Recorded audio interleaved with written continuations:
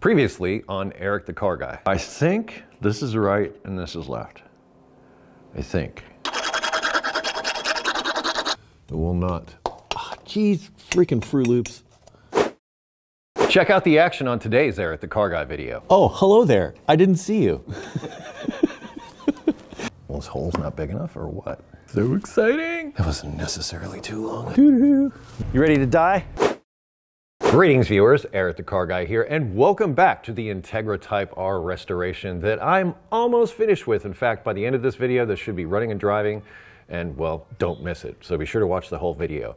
A lot has happened since I saw you last. I replaced the driver's side windowsill molding. I also replaced the driver's side window run channel, which had a little bit of damage to it. I replaced the driver's side door handle, which was broken. Got a new door handle. I sent that off to the body shop along with the front bumper. They painted it. I installed it. It works great. Also on the passenger side, the door molding on that side was also cheesed up. That got replaced. I spent a lot of time putting the rear of the vehicle back together with the new parts from the parts car. These rear panels aren't perfect, but they're way better than the broken ones I had in there to begin with. I also plan to change out the carpet later today. My son is bringing the GSR. We're going to swap those out, so this should have as good a carpet as it can have. As long as we're back here in the hatch, the other thing that I did was, thanks to Helix Automotive, they sent me a rear seal for the entire hatch. So the entire hatch seal is brand new. And let's not forget, I painted the support bar in the back, which is kind of all scratched and nicked up, and it looks a lot better now. I reassembled the rear suspension, saved the end links, which I'm going to install today. All the rear suspension is complete and intact and ready to go. I believe we got the K-member in last time, but we didn't assemble the front suspension, which I did off camera. I put the lower control arms back in, I reassembled the axles, the spindles, the front brakes, and the upper control arms on this are also the same K-tune type units as in the back and have a camber adjustment, so I'll be able to adjust the camber in the front as well as the back. And while I was under there, I took the opportunity to reinstall the exhaust. In fact, I could start the engine up and run it right now. I was also able to use some special techniques to torque all the fasteners that you normally torque when the vehicle is on the ground, and as we go through today's video, I'm going to show you how I did that in the front so that you may do it yourself. So it's kind of hard to get underneath these really low cars when they're on the ground to torque everything, so I'm going to show you how I did it and got away with it. Cameraman Brian and I bled the brakes this morning, and that just leaves a short list of things for us to do today and get this thing running and driving again. I'm excited. I'm now going to reassemble these rear stabilizer links. They're a little weird looking on here, and inside the stabilizer bar there's a bushing that actually houses these little metal sleeves, which I need to put in. And then this bolt goes through the top part, and then the bottom comes through here, and there's openings inside the lower control arm.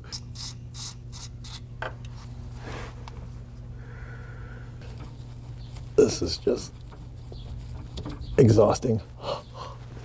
Doo-doo.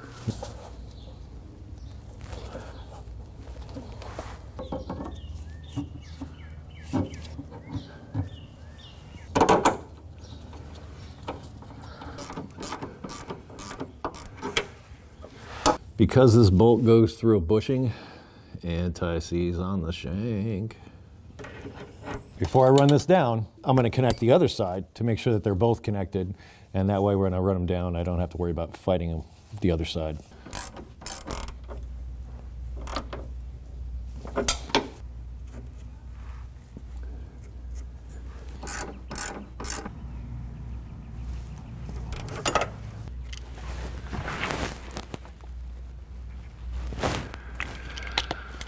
We are done with the rear suspension. I'm now going to work on torquing and wrapping up the front suspension. And in order to do this, I want to disconnect the stabilizer links. And the reason I want to do that is because I'm going to compress the suspension on each side individually. If the stabilizer bar is connected, what it will do is it'll try to equalize the stress that I'm putting on one side to the other side. So in other words, I won't get an accurate compression of the suspension if I leave the stabilizer bar connected. With it disconnected, I'm going to be able to do what I want to do, reconnect it when I'm done. What I'm doing here is I'm going to torque all the fasteners that I would torque with the suspension under stress, like it's on the ground. This is one of those bushings that twists, so I want to do it here. I left these loose in particular to do this. So I'm going to tighten this up or just snug it up and get it to the point where I can torque it before I jack up this side of the suspension and stress it. I don't think I'm ever getting a torque wrench on this, so I'll just have to estimate. All right. Here are the torque specs for the front suspension. Here are the torque specs for the rear suspension. What I'm going to do here is I'm going to lift this side of the suspension underneath this ball joint, and I'm going to compress it to the point where I just see the car lift off of the jack stand, like a millimeter. Then I know the weight of the vehicle is on the jack. If anything happens, it falls down on the jack stand. That's the important part. Don't jack it up, remove the jack stand, anything like that. Leave the jack stand there as a safety measure. But just get it up far enough to where it just starts to raise up off the jack stand. The suspension is compressed enough to tighten things. 61 foot-pounds for the one on the rear lower control arm. I'm not getting any further under the vehicle than this. If I lose something, I lose an arm, not my life. But like I said before, I'm not gonna be able to get a torque wrench up in here. So I'm just gonna sort of guesstimate the 61 pound-feet. That's good. Where the front control arm attaches to the body in the front, looks like that's 47 pound-feet. This way I remember what's torqued and what's tightened. I'm doing it more for that than anything else. Right here's the next one I'm gonna tighten. Looks like that one's also 47.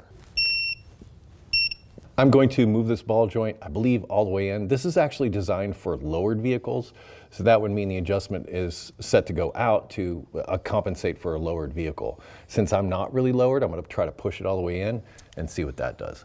But first, I'm gonna tighten those attachments to the body.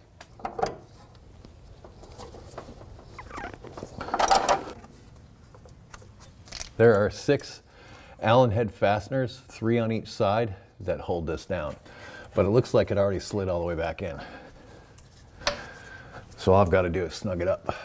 It looks like that's cambered in pretty good. I actually want to see if I can make that more level, or if anything, I want the bubble to be slightly towards the outside, because right now it's cambered in a lot. Still where I wanted it. So I'm going to tighten the rest down.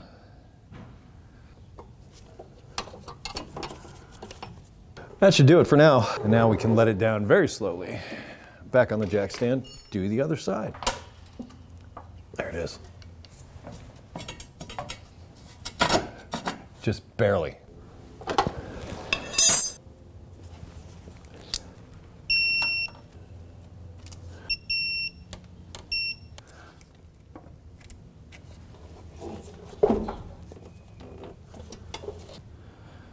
I can live with that. Now let's reconnect the stabilizer bar.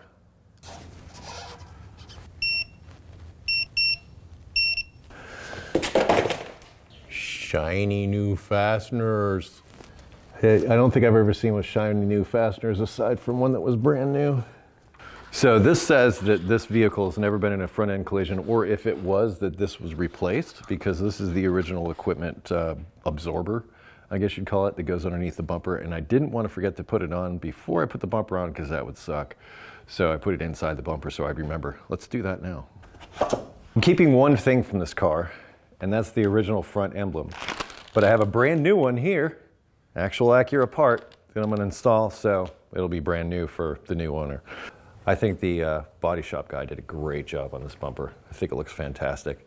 So this is affixed to the front bumper via 2 things. There's some adhesive on the back, and then these 2 guides here have some, I don't know, kind of nuts, I guess you'd call them, that attach to the back of it after you install it. But first thing, I need to remove the adhesive. And in case you were wondering, no, these are not cheap. Seriously. Maybe there's a little paint in there. I'm gonna go in there by hand with a little drill bit and clean out these ends, because I think it would go in there. The Glory badge. People put these on their Civics and think they're faster. They're probably right. And I finished them off with an 8mm socket. The moment has arrived.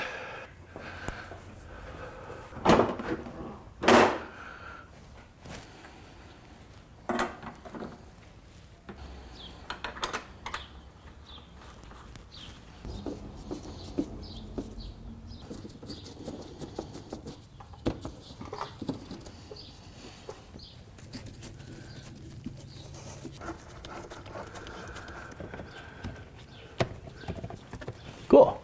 Other side. Done.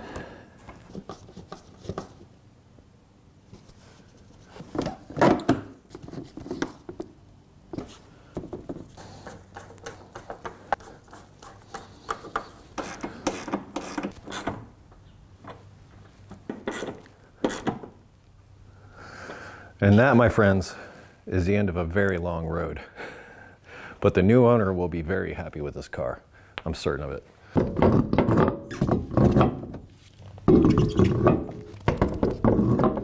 I'm just snugging the wheels down. I'm not going to torque them until it's on the ground.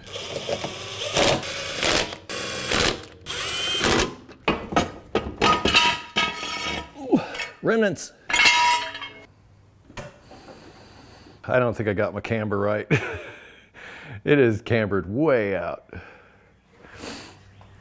I think I need to push those in, or else it's going to be a squirrely drive.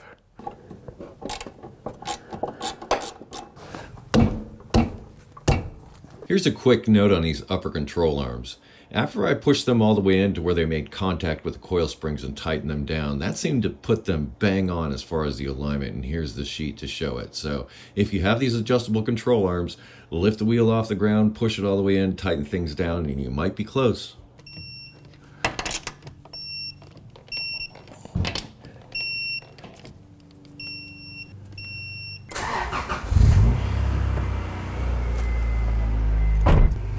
Ooh, it feels so tight, snug. Oh, it feels so good.